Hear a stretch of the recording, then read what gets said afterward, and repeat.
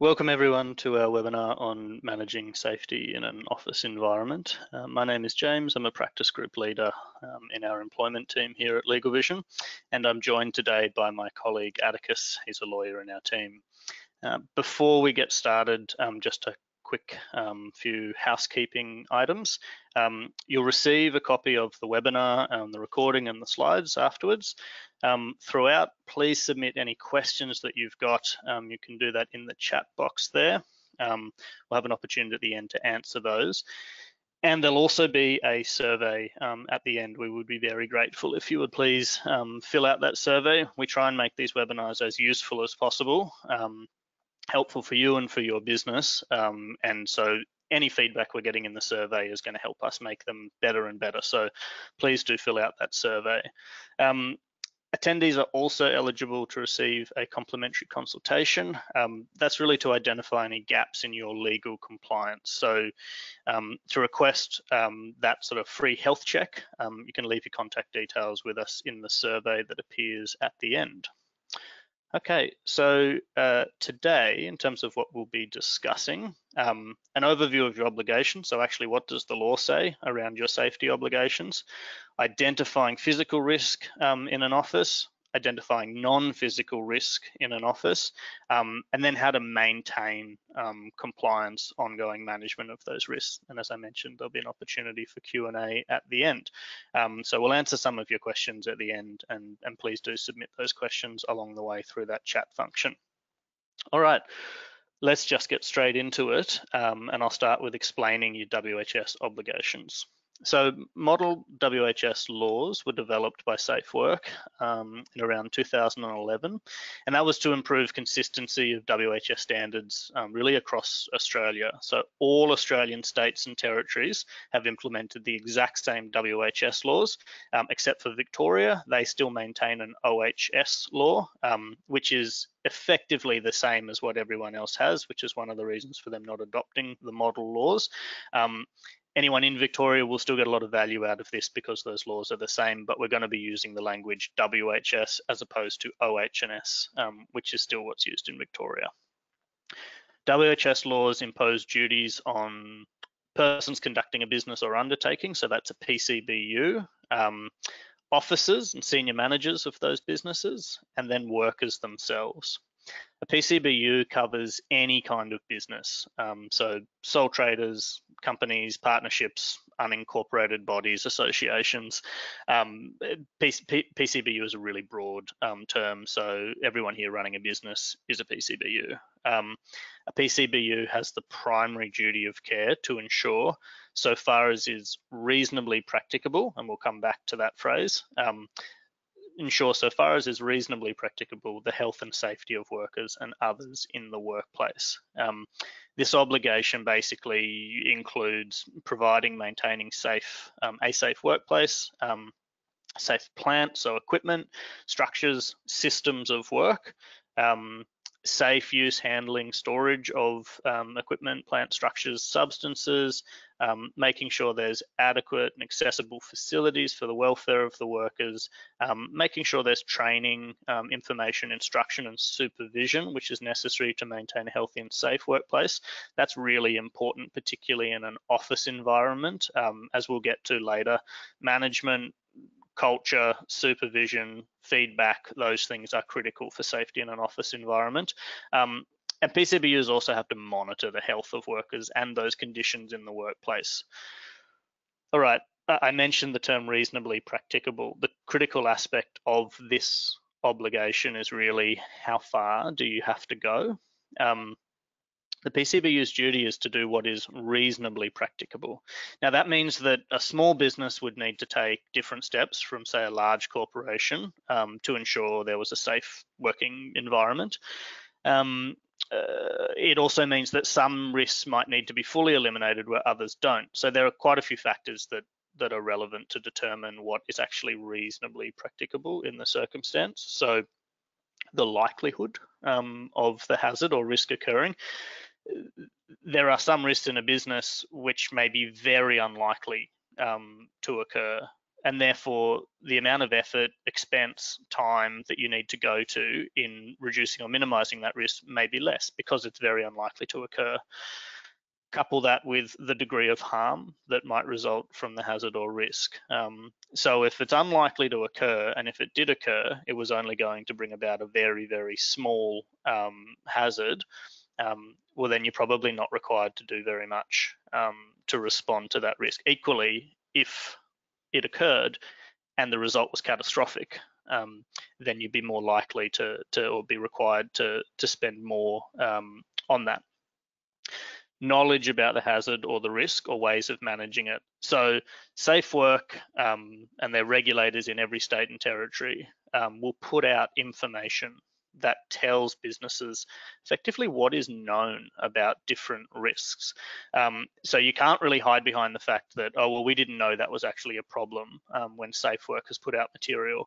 And critically, for a lot of what we're going to be talking about today, Safe Work has put out now a lot of material on psychosocial hazards, and these are really non-physical risks which are prevalent in a lot of office-based environments. So we'll get to that, but there's no longer a defense here that, well, we didn't know these things were a risk, because Safe Work is now making it very clear to everyone that there are lots of non-physical risks in offices. The availability and suitability of options to eliminate or minimize the risks, well, sure, that's all about what's actually available there to you. And finally, cost. So obviously, if it's going to be very expensive to get rid of or to eliminate or minimize a very minor risk which is unlikely to occur, you're probably not expected to do it. Equally, if there's an easy and quick fix to eliminate or to minimize a risk, then the law is going to expect you to do something. So officers, we want to talk about as well. They're people who make decisions that have an impact on the whole or substantial part of a business. They're usually your senior managers and maybe your C-suite executives, so very senior people in the business. They have obligations in their personal capacity, and they have to exercise due diligence to ensure that the company or employer, the PCBU, complies with its WHS duties. So the officers can meet their WHS duties. They need to take reasonable steps to keep up to date with their WHS knowledge. So things like attending this webinar is a really helpful thing for officers to be able to say we're staying up to date on WHS matters. Understanding what risks are in the business, ensuring that the business has got the right resources and processes in place to actually respond and manage those risks, and then ensuring that there's the right reporting processes in the business. So senior managers need to remember they've got obligations in their personal capacity too.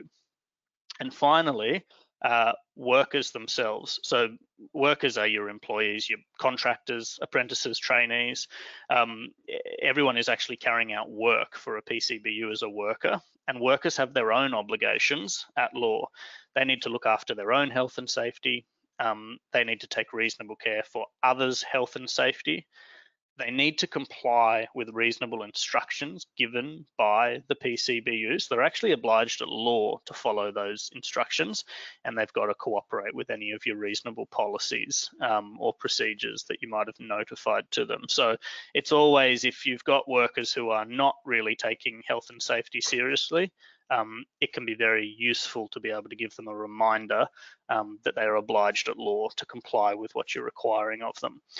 So that's an overview really of the sort of the important obligations at each level down the chain. It's worth then taking a look at, well, okay, how do you identify risks in the context of managing safety in an office environment? And for that, I'll hand over to Atticus. Thanks very much for that, James. So with those obligations in mind, let's have a look at how they're relevant in the office environment. Now, these examples that I'll step through are, of course, by no means exhaustive and will, of course, depend on the individual circumstances of each employer and their office premises. So you'll have a number of risks in an office to think about. The first one I want to step through is ergonomic risks. So these are risks associated with the workstation used by your employees in their office, things like chairs, desks, monitors, the location of any other accessories. If they're incorrectly set up, they can cause issues like eye strain, RSI, repetitive strain injuries, or musculoskeletal injuries as well. Having workers complete an ergonomic assessment and utilising equipment that is adjustable, they're sort of things that can be done and reasonable steps that can be taken to minimise these risks. The second risk is electrical risks. This could be caused by computers and other equipment with power cables. These risks could be a trip hazard or malfunctions with the actual electric equipment themselves, causing shocks or fires. Regular inspections and things like test and tag systems can reduce risks in this respect, and in regards to the sort of common office electrical equipment that you'd experience. The third is risks associated with office kitchens. So things like kettles, the sort of zip taps that deliver boiling water, toasters, microwaves, sandwich presses, any other sorts of common appliances, perhaps coffee machines, those sorts of things. They all present personal injury risks to employees. Steps that can be taken there are ensuring safety signage is displayed and regularly emptying and cleaning fridges and freezers. Things like that can assist with managing risk in the office. The fourth category is the thermal comfort and associated risks. I think this can be overlooked from time to time, but work should be carried out in an office environment that provides appropriate comfort for workers, and that's in all seasons, whether it's a colder winter or a warmer summer.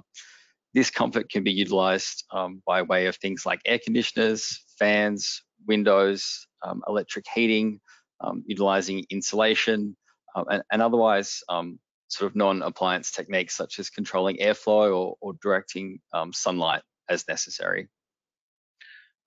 The final category, as I said, not exhaustive, but working alone and or after hours. So the risks in this context could be related to being alone in the event of an incident, and those incidents could be associated with one of the previous examples that I've just set through.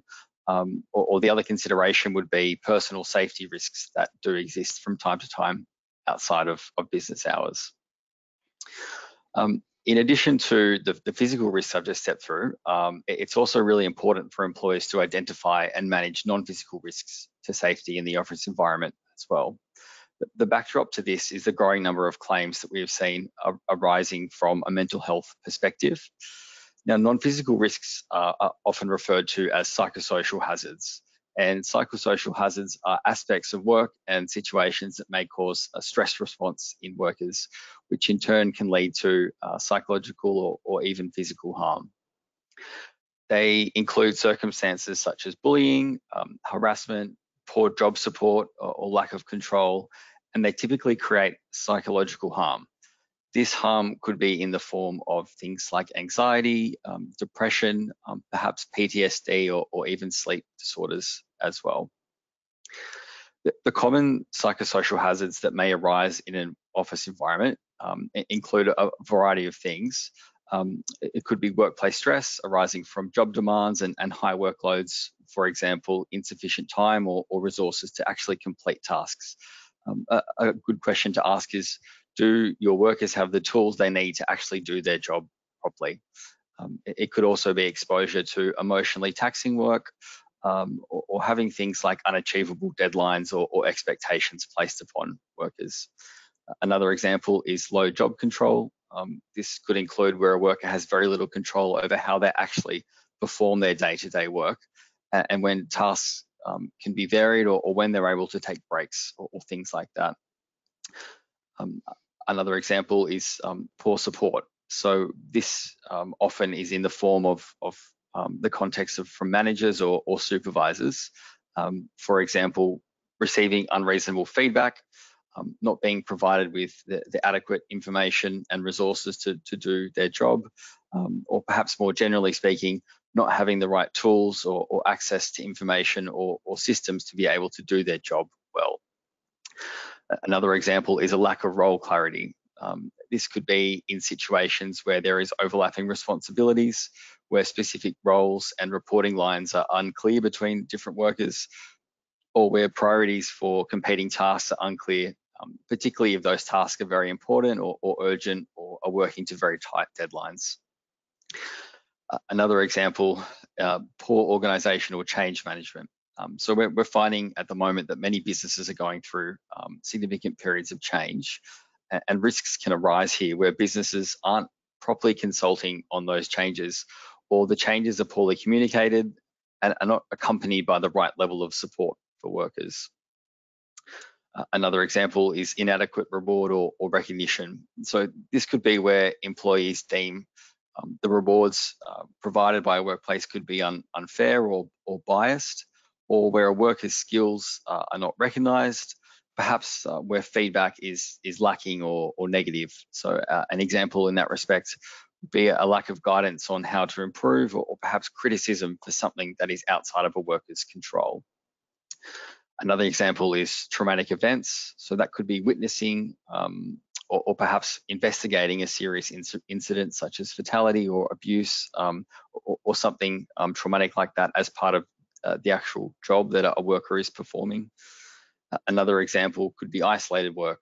So where there's no immediate access to colleagues or supervisors, or being alone in the event of an emergency, as I stepped through earlier. Some harmful behaviours are another example as well. So we're talking about things like violence and aggression, workplace bullying, or any discrimination or harassment that may take place in the workplace as well. Another example is the poor physical environment that could exist. Now, this creates a psychosocial hazard when that poor physical environment is severe or frequent. So examples in this case could be things like performing hazardous tasks such as working from heights, exposure to unsafe or poorly maintained machinery, or things like hazardous chemicals, or unpleasant conditions. So that could be issues with amenities, or perhaps the frequent use of PPE, or that PPE not being adequate or not being comfortable enough and adjusted enough.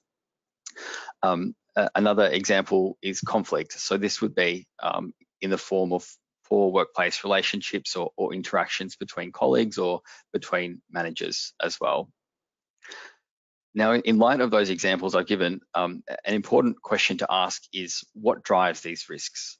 So there are many aspects of a business that can create psychosocial risk, but typically these risks can come from the design or management of work. So that's the way in which individual tasks are designed for a worker, or how the job as a whole is organised and supervised. Another driver is the specific work environment.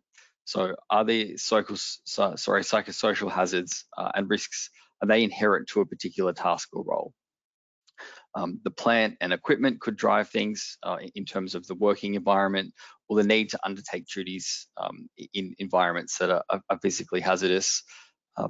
Or as I mentioned before as well, another key driver is the social elements of day-to-day work. So those sort of workplace relationships and interactions, whether it be with, as I suggested before, colleagues or managers, or perhaps with clients or other people who you work with as well in the day-to-day workplace. Now look, in light of that, I'll hand back over to James now, just to discuss how to manage these risks and the key tips for compliance in a WHS perspective as well. Thanks, Atticus. Yeah, so look, in order to ensure your compliance and manage sort of all these risks, many risks and hazards, which Atticus has just walked through, with the end goal of, I guess, maintaining a safe office environment, you really need to put in ultimately a systematic process. There's a lot there. You want to make sure you're doing something.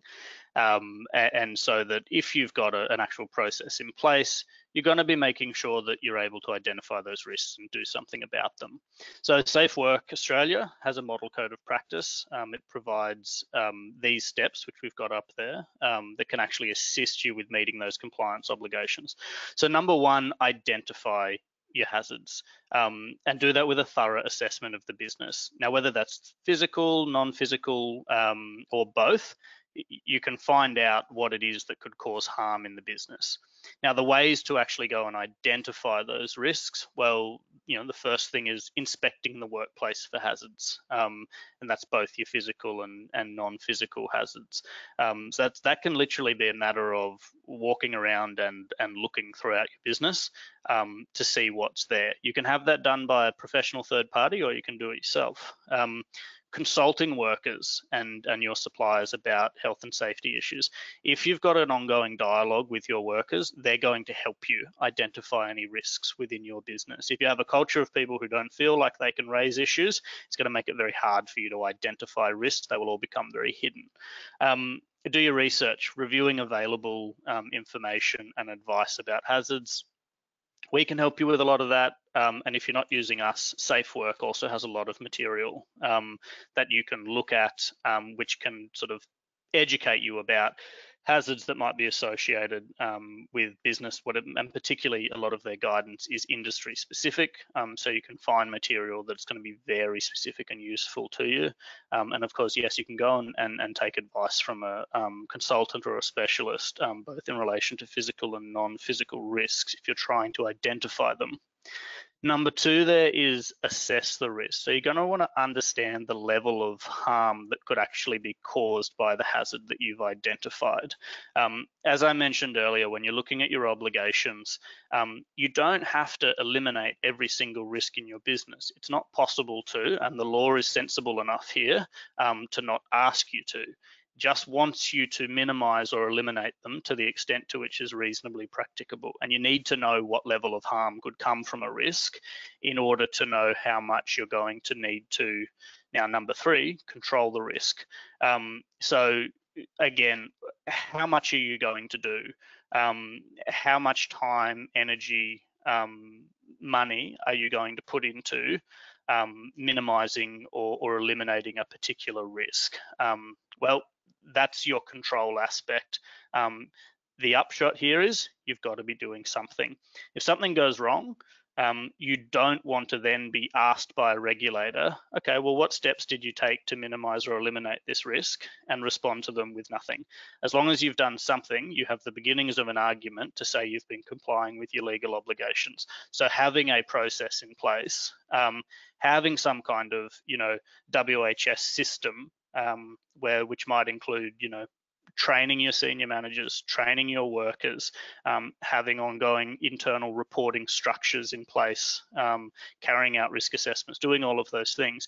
If you have all of that in place, anytime a regulator comes knocking on your door, you're going to then have something to say and say, this is how we ensured, to the extent to which was reasonably practicable, health and safety, notwithstanding that there may have been an incident. The law is not about no incidents. The law is about doing something. Finally, you need to review your control measures. So it's not a set and forget. You can't just say, yes, we've put in a WHS policy and that's the end of it.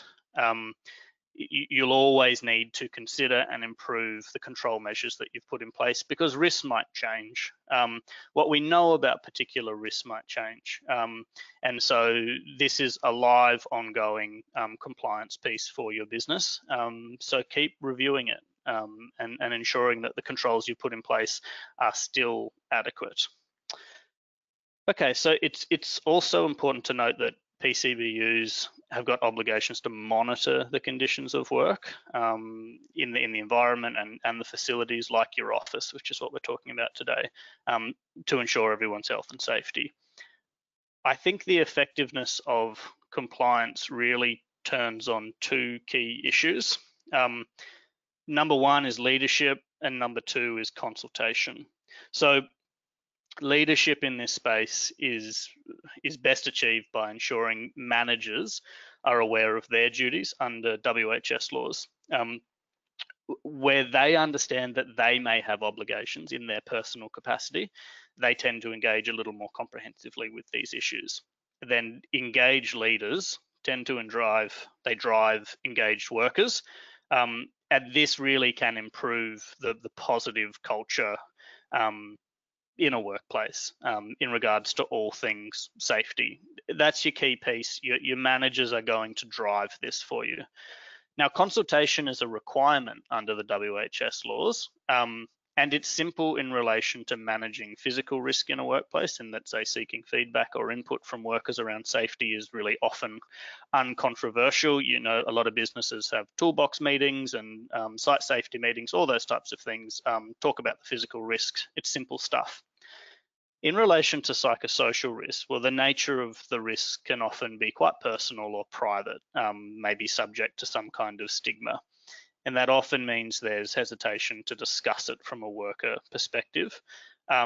So there are ways to still consult and make sure you're doing it effectively. And you can often just make, you know, an allowance for some kind of more anonymous survey, or you can do surveys, anonymous surveys. You can do toolbox meetings. You can just have discussions. You can have WHS committee meetings, and you can have one-on-one catch-up discussions, managers to workers.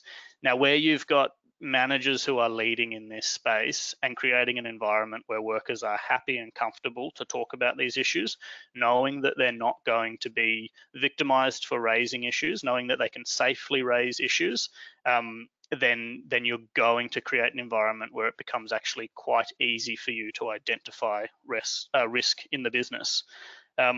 So with that, they're the key points that we want to work through, and I'll hand back now to Atticus. Thanks very much for that, James. That concludes the main part of the webinar. You might find our publication useful, Safety Essentials for SMEs. You can download that via the handout section in the webinar panel, which is on your screen, or also by scanning the QR code, which is on the screen there as well. We've got an upcoming webinar at LegalVision, which could be of interest to you. This is how to raise capital from overseas investors. That's on Thursday, the 1st of June at 11 a.m. Australian Eastern Standard Time. We're going to answer your questions shortly. While you submit those, we might just take a minute to tell you about LegalVision's membership. Our membership is a cost-effective alternative to the expensive hourly rates that you might experience with other law firms. For an affordable monthly fee, you receive some cost certainty and all-inclusive legal services. So this includes things like unlimited document review, which includes drafting, amending and reviewing business contracts or employment contracts and commercial leases. It includes unlimited advice consultations with our team of 100+ specialist lawyers. This includes areas such as business structuring, employment, disputes, and many more, and unlimited domestic trademark registrations as well. LegalVision members can also subscribe to our WHS advisory service that provides specific advice and assistance that will help you meet your WHS compliance obligations. LegalVision membership is like having your own in-house counsel. We'll take care of all the business's usual legal work so you can focus on running your own business. If you are an in-house counsel, our membership is also a cost-effective solution for outsourcing any additional legal work that you may have. To learn more about how membership can help you, you can request a free consultation when the survey appears at the end of the webinar. And now we'll answer some of your questions. The first one, James, what about working from home and safety in home offices? Yeah, good question. So everything we've talked about today in terms of your obligations as a business, they will still apply to your workers when they work from home. So just because someone's in a different office doesn't mean you're no longer required at law to ensure, to the extent which is reasonably practicable, their health and safety. Now, it's that reasonably practicable point which becomes really important here when you're talking about people working from home, because there is very obviously a limit to how much control you can exert on them when they're in their own home and not in your office. You don't really control the space, and so you're not obliged at law to, to go to their house and sit next to them and make sure that there are no risks in place. There are things you can do, though. Doesn't mean, again, you can do nothing. A common approach for, and this is what we do for a lot of our clients who want to just make sure that they're not exposing themselves when they've allowed people to work from home, which is the vast majority of our businesses, for obvious reasons, recently have had people working from home. is to provide them with a work from home checklist. Now that effectively requires that employee to go and assess their space. It asks them a lot of questions, but some of them are things like, look, is there adequate lighting? Is there adequate heating? Are there trip hazards in place? So are there loose cords? Are you working on a proper office chair, or are you working on the dining room table? Are you folded up in half on the couch, with Netflix on the screen, and working off your laptop and going to get a neck injury or a back injury? Those types of things. So once the employee actually works through that, they look at their space and they say, yeah, there are some cords here, I'll clean those up. Okay, now there are no trip hazards. Now I've got the screen at the correct height. I've got my arms at the correct angle, all of those things. I'm sitting on a proper chair. Then an employer will be able to say, well, actually, I have insured to the extent to which is reasonably practicable, given that I'm not there in their house and I'm not expected to be, that they're working in a safe environment. So all of those things apply. And then when we talk about a lot of those other things, the job design, all those psychosocial issues, they're all still very prevalent too when people are working from home. It's very common for people to, sort of experience stress from being isolated, not included. Sometimes it can be very hard for managers to make sure that they're managing people effectively when those people are at home, whether that's because they are forgotten, whether it's because they become hard to contact. So giving that kind of regular informal feedback can become a little bit tricky. So those things are definitely very relevant and need to be considered. So as part of your risk assessment, when you look at those psychosocial issues, including things like working from isolation or looking at the structure of a particular job, you would factor in that they are working from home and consider whether that is actually creating any risk to health and safety. What could you do about it? Well, do you just need to schedule some more meetings so that there's a greater level of inclusiveness, something like that, or just check in? It doesn't mean you have to go fundamentally change your whole business, but absolutely everything we've talked about today still very relevant for working from home. Thanks, James. Next question. This is in the context of psychosocial hazards or non-physical risks. The question is, are these examples interpretations or specifically listed in law? As a business owner, it is becoming increasingly difficult to engage with employees due to these demands and expectations on employees, which in most cases listed could be interpreted as incredibly unreasonable. Yeah, for sure. There's a lot being put on employers here. So the first part of that question, yes, they're now in law in terms of those when we talk about work structure, support in a role, isolation, all of those psychosocial hazards that were listed on the slide there, yes, they're part of the law now. They're not just general things to think about. And that's because the law recognises that what Safe Work publishes about these risks then can be taken as evidence of what is known about these risks. I think the key thing for businesses that are feeling like this can be very onerous, and it's a very, very common. A lot of our clients can sort of pull their hair out a lot when trying to handle what feels like an ever increasing sort of burden on employers in terms of looking after their employees, is to always come back to that obligation at the start around what is reasonably practicable. Now, if you were to take an assessment of your business and carry out your risk assessment and determine that, well, sure, all of those things are factors that create risk, but they're not actually causing risk to health and safety, and certainly not in any sort of obvious way. The law understands that people will get sick when they're working. They will develop mental health issues when they're working. That doesn't mean the employer has failed or that there's a breach of the law. The law is not designed that way. The law just wants to make sure that you're doing something, and that if there are obvious risks being brought to your attention, that particularly in that instance you're doing something. So if you've got a workforce that's generally humming along okay, you don't have dangerous managers who are bullying people.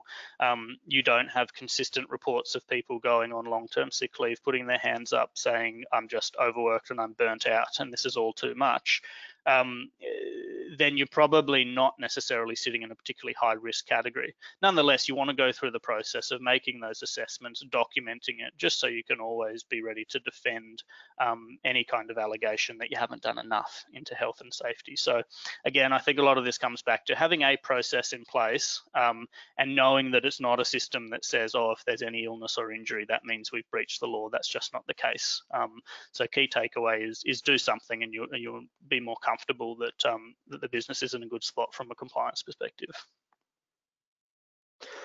Thanks, James. Another question: what are the roles and obligations of highly paid employees who should have a very, very strong grasp of their role requirements, and what would be expected of them? Yeah, so that, look, all of those things get factored in. If someone's quite senior in their role and you've been clear about the expectations that you've put on them, then it's probably not the type of thing that when the law is looking at that arrangement, that they would think, well, there's some kind of breach of the WHS requirements here. If you're in a situation where that person was continually feeding back to you that they don't understand what the requirement is, well, you probably couldn't rely on the fact just that they're highly paid for them to suggest that, well, they ought to know.